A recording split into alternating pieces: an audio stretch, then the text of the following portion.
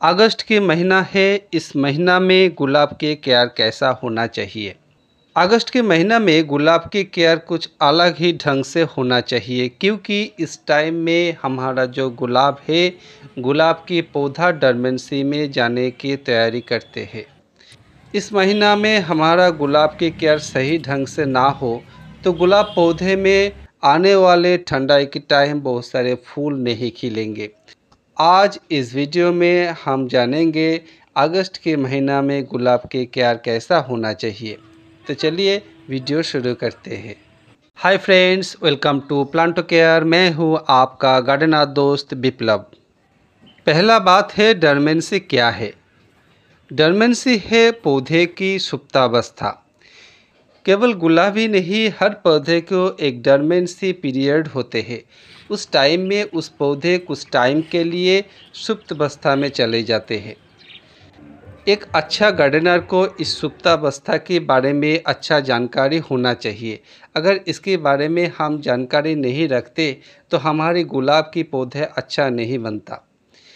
तो आज का जानकारी इसी के बारे में नहीं है, इसके बारे में अलग से वीडियो हम बनाएंगे। आज की वीडियो में हम जानेंगे अगस्त के महीना में गुलाब की केयर कैसा होना चाहिए।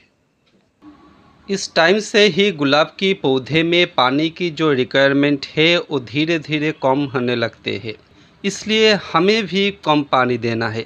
अगर इस टाइम हम ज़्यादा पानी दे दूँ तो गुलाब की पौधे में फंगस की बीमारी आ जाएगा, ब्लैक स्पॉट होगा और डाईबैक भी आ जाएगा। इसलिए हमें सोच समझ के पानी देना है। अगस्त के महीना में गुलाब की पौधे में कोई भी जैविक फर्टिलाइज़र हमें नहीं देना है। अगर इस महीना में कोई भी जैविक फर्टिलाइज़र दे दूँ तो गुलाब की पौधे में फंगस की बीमारी आ जाएगा।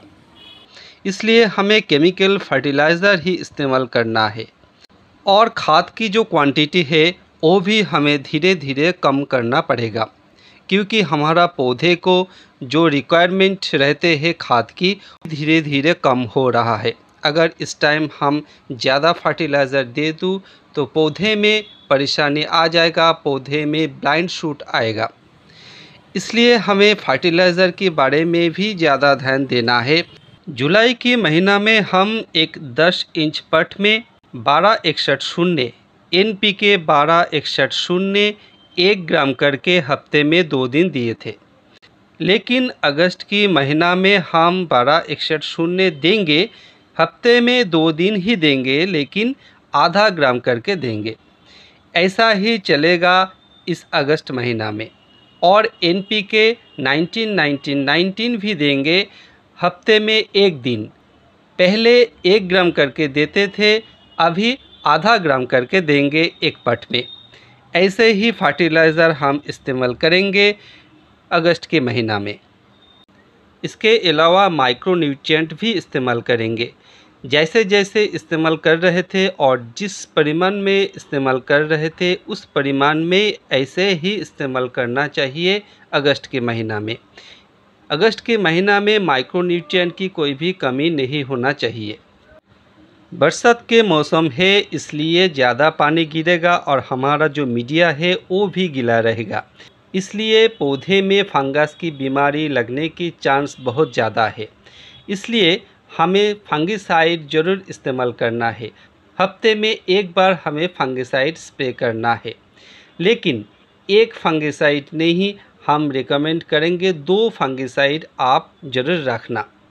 ज़्यादा महंगी फंगिसाइड नहीं देना है, कम कीमत की फंगिसाइड देने से ही काम चल जाएगा।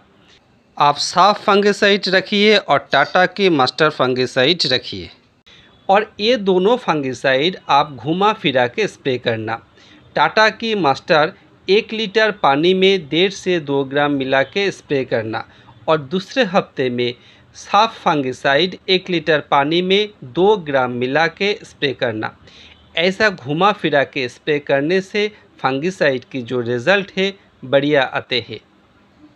अगस्त के महीना में हमारा गुलाब पौधे में कोई भी इंसेक्टिसाइड यूज़ नहीं करना है और मकरनाशक भी इस्तेमाल नहीं करना है, क्योंकि हम ये चाहते हैं हमारा पौधे में अभी कीड़ा की अटैक हो जाए और मकर की भी अटैक हो जाए।